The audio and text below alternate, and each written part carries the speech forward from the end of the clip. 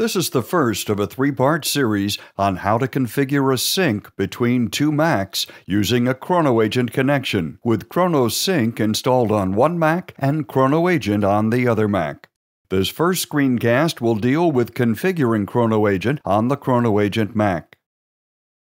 Begin by launching System Preferences and clicking the ChronoAgent icon. This will open ChronoAgent to the Status panel. Click the padlock to enter your name and password, and unlock the system preferences. Now switch to the General panel. Begin by giving the ChronoAgent a meaningful name.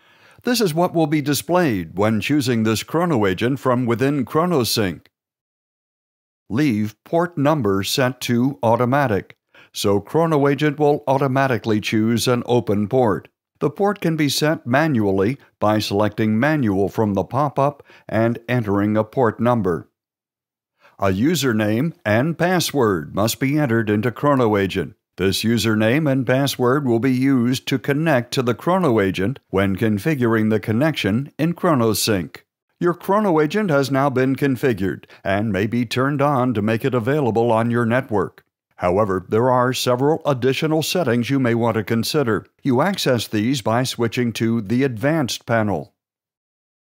Start with Security. These settings include encryption strength for secure connections, the ability to require all connections to be secure, and the ability to enable backwards compatibility with older versions of ChronoSync, which uses a less robust security protocol.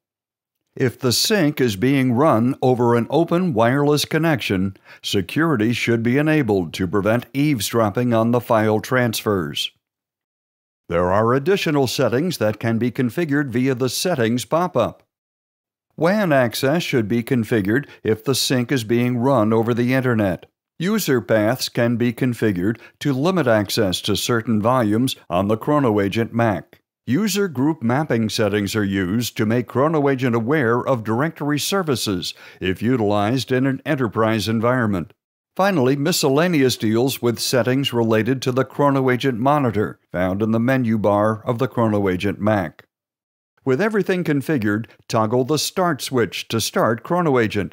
Then switch to the Status panel to check the status of ChronoAgent. With ChronoAgent running properly, it's time to close System Preferences and switch to the ChronoAgent Mac. Watch the next screencast in this three-part series where we create a connection profile on the ChronoSync Mac that connects to this ChronoAgent. If you have any questions about this screencast, ChronoSync, or ChronoAgent, visit our website at econtechnologies.com and submit a question through our product support page.